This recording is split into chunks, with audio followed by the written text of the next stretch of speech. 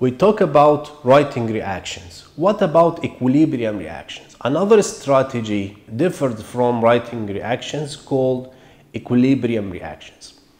As we said, writing reaction is just maintaining the head in upright position over the shoulder and the trunk in right angle over the pelvis and the lower limbs over the ground all the time to be in right angle. This is called reaction. Okay, this reaction like maintaining the axial parts of the body in right angle all the time. Okay, this reaction is one of the strategy that help the infant or help us to regain balance or maintain the postural stability. Another strategy that you use is to maintain postural stability is to redistribute the mass of your body by shifting body parts to one direction, like the head, like the trunk, like the extremities to one direction, to shift the mass to this direction to avoid falling to the opposite direction.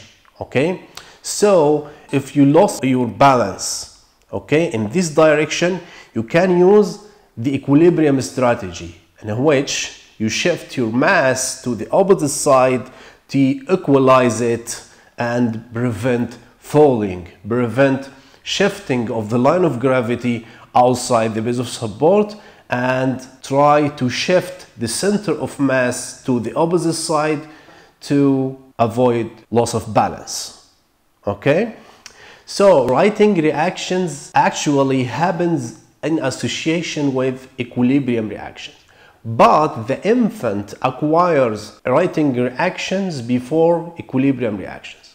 The writing reactions from upright positions may develop at from 8 to 10 months and continue all over the life. So I have these postural reactions, writing and equilibrium reaction. Equilibrium reactions acquired later on.